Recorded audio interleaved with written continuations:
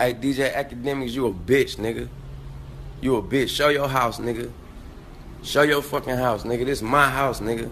Suck a dick, nigga. You a fucking, you not real media. You not TMZ, nigga. You not E Channel, BT News. You a fucking faggot ass DJ.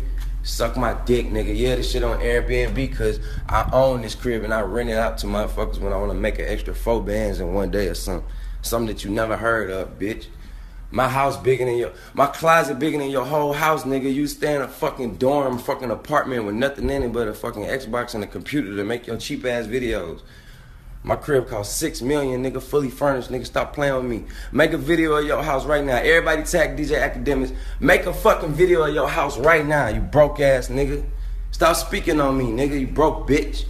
You'll never live in no shit like this, nigga. Suck my dick, nigga. Akademiks, you a bitch, nigga, on my mama, nigga. Fuck you, nigga. Broke ass, nigga.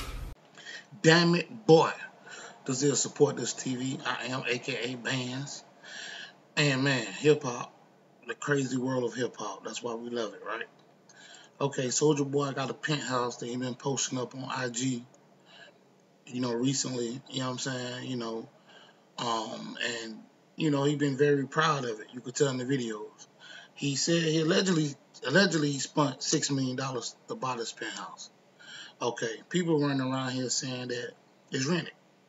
He's saying that, he been in it a month, he gonna be in it another year. He spent $6 million buying it. Okay, so people running around here, DJ Akademiks post up the video of him saying that. He jumps on the video commenting, because if you don't know, he comment on DJ Akademiks post a lot. And he jumped on DJ Akademiks post basically saying, thanks for the promotion. Now video your crib. Show everybody your crib. Now, DJ Akademiks said, basically the links people go through to be fraud. Basically, DJ Akademiks always tell everybody, or anybody should know this already, that rappers are professional liars. So don't be mad at DJ Akademiks because he posts the news. That's what he do.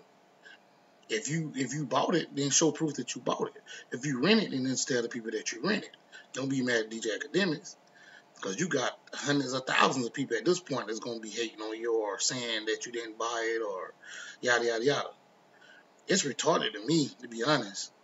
But if you look at the video, man, it's a very nice penthouse. You might look at the video and say, man, he did not spend $6 million for that. But that's Hollywood. Chances are he spent $6 million for it, if he did buy it. That same penthouse in Atlanta will probably go for like $1 million or $2 million. We just gonna sit back and just see how all this stuff transpire, man, because a lot of people been riled up, man. Lil Duval, been balling. A lot of people don't come in on this thing and win at each other or win at Soulja Boy.